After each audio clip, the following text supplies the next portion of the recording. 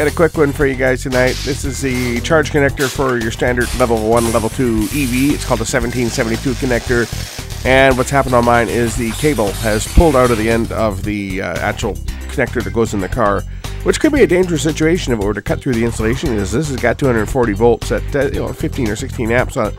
So we need to make this safe. I'm going to open the plug up and see if we can fix it up. Let's check it out. I've already unplugged the other end, so there's got no power to it, and I've removed the screws. So I got all the screws out from my charger. I'm going to try to get this thing apart so that I can place the wires back into it, because, well, it got, somebody gave it a yank while it was plugged into the car and pulled apart the clamp. Oh, wonderful. Okay, well that should be easy enough. Just going to push the wire back in here and clamp it back in.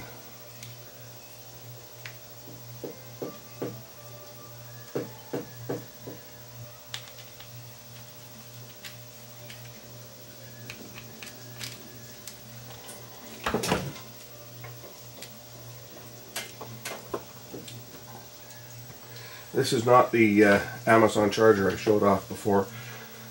This is one I picked up from someone selling it on Facebook for the other car. I had been using my stock charger, which would run at 240, but it was only 12 amps. Whereas this one will give me 16, which is what the car only charges at 15. It's a volt and only has a 3.3 kilowatt charger. My other one's got the bigger charger in it, but I use the same cable. I've got two of these 16 amp cables, so I can charge them both up at the same time on basically 30 amps. When I bought this one, I don't know, 6 months ago, I guess, off Facebook, the strain relief, the cord would actually turn inside the strain relief. So I knew that it wasn't attached properly inside, but I didn't open it up before because I for sure thought this thing was going to be completely potted, but as you can see, it's not. Which is good, because that means that it's easy to repair the wires if anything were to break. If the cord were to break at the strain relief, for example, it could be shortened and put back into the plug.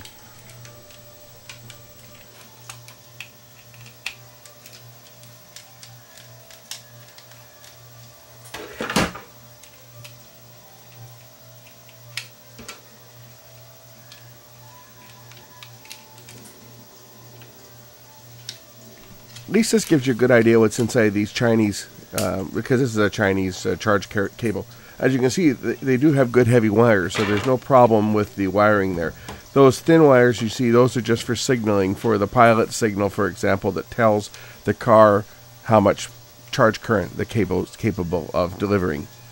But the actual conductors, the yellow with the green, which is the ground, the blue and the brown, which are the two hot lines, they're ample current capabilities for 15 amps.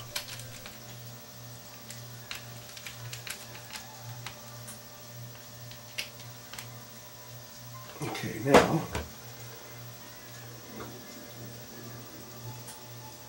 I just have to now tuck these wires down in here somehow. There's only 4 of them. Have to get them out of the way. The 5th wire is not used.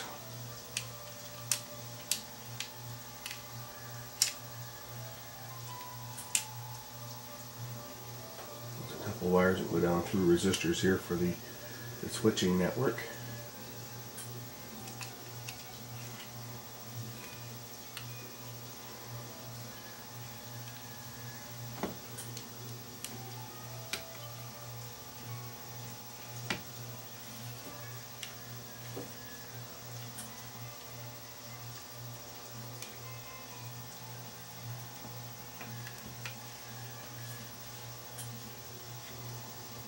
I was sure that this thing would be all potted, but it's not. Which I found was quite unusual. I was sure that this would be all potted, but it isn't. Just the plug itself is looks like it's kind of waterproof. But it was quite interesting to see how this thing came apart, because I've never opened up one of these plugs before.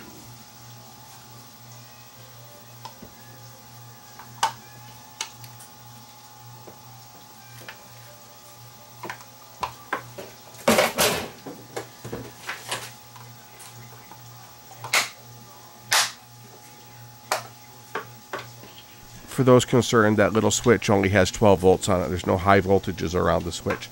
All the high voltages are on those heavy wires, which are sealed.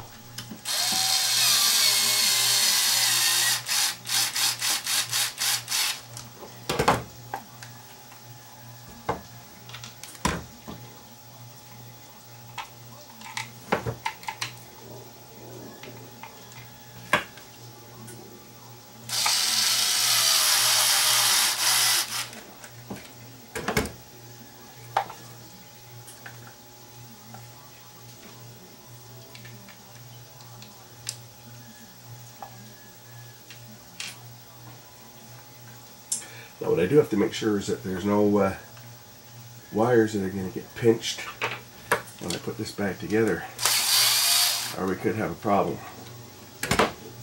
And there is one wire that's right in the way. I got to push it out of the way. It's one of the wires for the sensing. Okay, I think we're okay.